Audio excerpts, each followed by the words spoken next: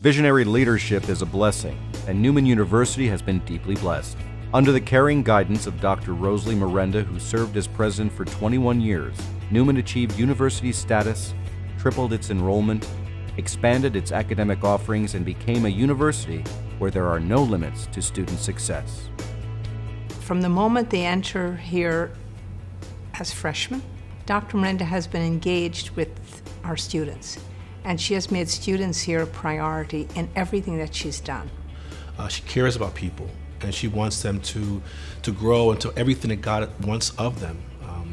So she wants a student to, or a faculty member or a colleague, to be their very best. She just kind of gave me that extra confidence in knowing that you can do anything you want. I mean, she grew up in South Philadelphia, and she wanted to become a nurse, and at that time not everyone just became a nurse. So me being a girl in the sports industry, that really pushes me to try my best and always do better. She taught me that, no matter where you come from, or what background you have, or what school you come from, or what area, everybody has a place here at Newman.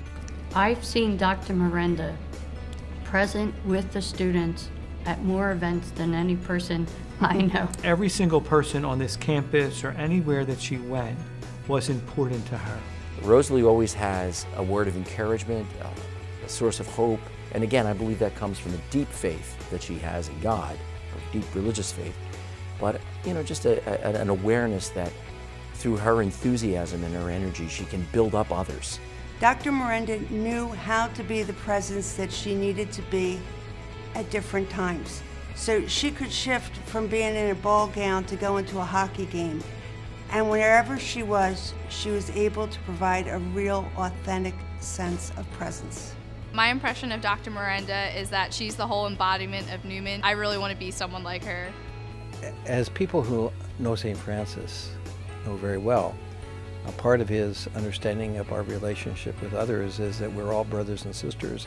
No one's superior to anyone else. She was much like a member of the family as she led the university. And I think the fact that the university has such a family spirit is a sign of her presence and her leadership. And one day in late April, I was on the campus here. Dr. Miranda and I walked around the campus the entire day. We met probably 300 students in that day, in the course of that day. It was obvious that she had formed great relationships with students, faculty, and staff on our campus, and she was certainly someone that people admired and the students admired and respected.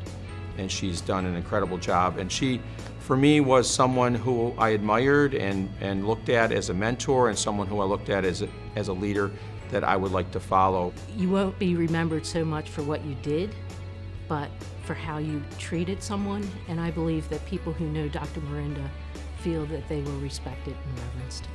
Learning is a lifelong process, and I think just the fact that Rosalie embodied that excitement about learning and for bettering yourself made a lot of people what they are today, and certainly made Newman what it is today.